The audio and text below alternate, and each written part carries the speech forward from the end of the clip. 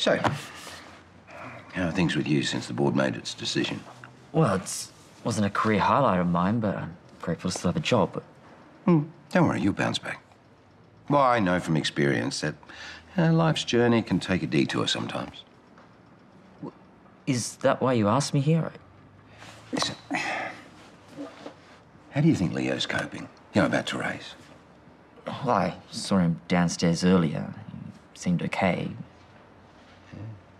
Well, it's just, you know, he seems to be accepting it now, and he said it's for the best. I mean, has he said anything like that to you? Well, I only saw him briefly. Yeah, but you know his romantic history better than I do. And how long does he normally take to get over someone? Dad. Are you going to make a move on Terese? Oh, come on, it's not like that. Really?